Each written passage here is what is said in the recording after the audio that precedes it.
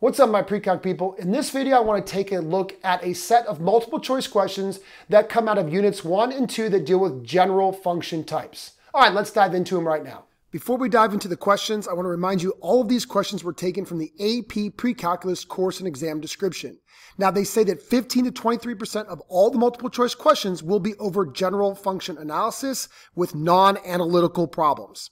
All right, so let's take a look at these multiple choice right now. All right, here is the first one. The depth of water in feet at a certain place in a lake is modeled by a function w. The graph of w of t is shown for values of t ranging from 0 to 30, where t is the number of days since the first day of the month. What are the intervals of t of which the depth of the water is increasing at a decreasing rate? All right, so what we see here is that as the days go by of the month, we see that the water level changes. Sometimes it goes higher, sometimes it goes lower, sometimes it goes back up. And we're looking for where it's increasing at a decreasing rate. So the first is where it's increasing. So I notice it's increasing from 18 towards 30. I also notice it's increasing from 0 to 6. From 6 to 18, it is decreasing. So I don't want to choose any interval in there.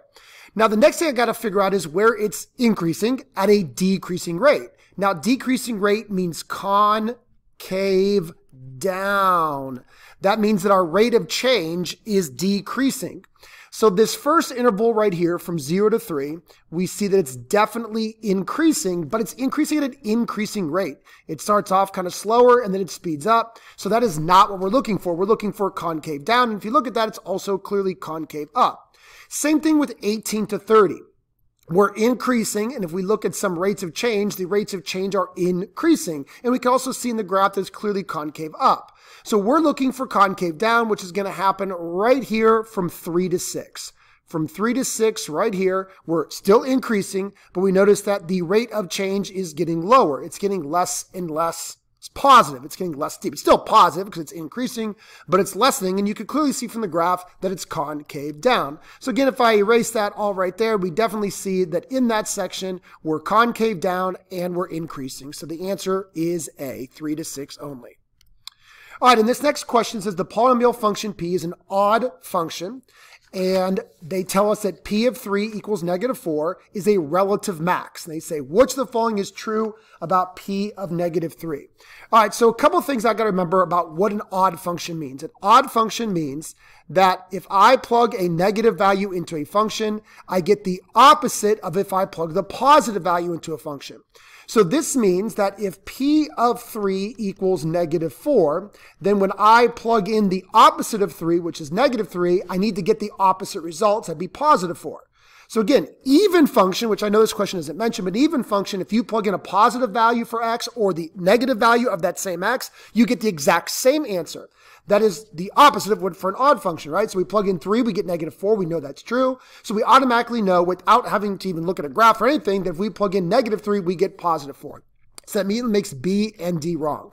Now we got to figure out if it's a max or a min. And that's where we got to remember another fact about odd functions. An odd function can be reflected across the x-axis and then the y-axis, or in the other order doesn't matter, but it's reflected across the x and y-axis, and it gets the exact same graph.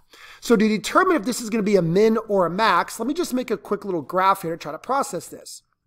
All right, so let's just graph the first point, 1, 2, 3 over, 1, 2, 3, 4 down. So this is just a terrible graph, but you get the idea. And they tell us that this is a relative max. So it's going to look something like that. Terrible drawing, but it's a relative max.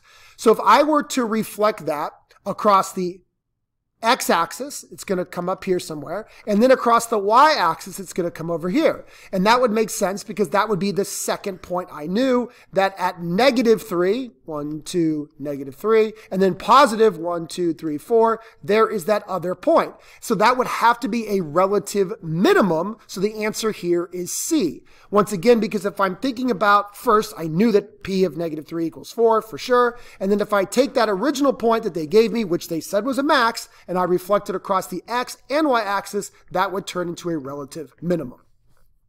All right, next question here. The table gives functions or values of a function g for selected values of x. The function f is given by f of x equals 3 raised to the x plus x squared.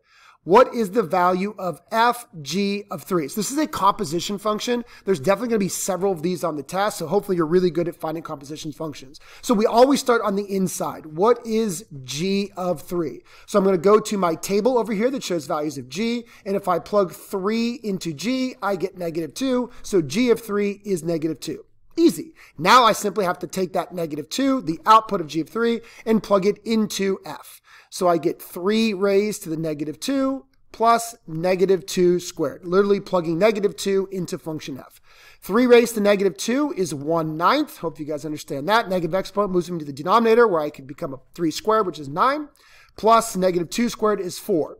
Now, you're not allowed to use the calculator in this problem, so that's not a big deal with you guys. All you got to do is get a common denominator. I'm going to look at 4 as 36/9. Hopefully you guys know that. That's pretty easy. So 1/9 plus 36/9 is clearly 37/9. So there's my answer right there. Pretty easy working with compositions.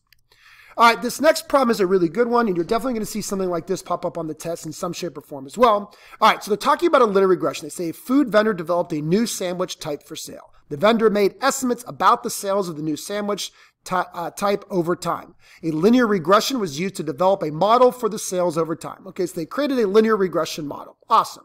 The figure shows a graph of the residuals of the linear regression, which the following statements is true about the linear regression. Okay.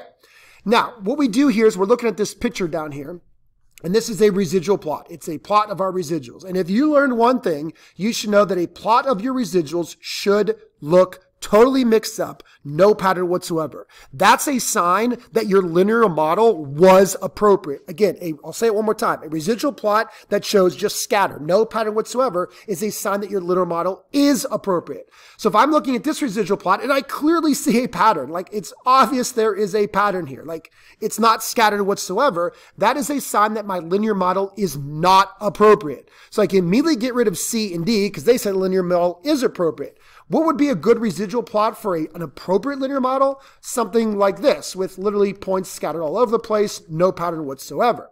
That is basically saying that your regression line is going through your data, and if you're going through your data, you're going to have positive and negative residuals mixed throughout.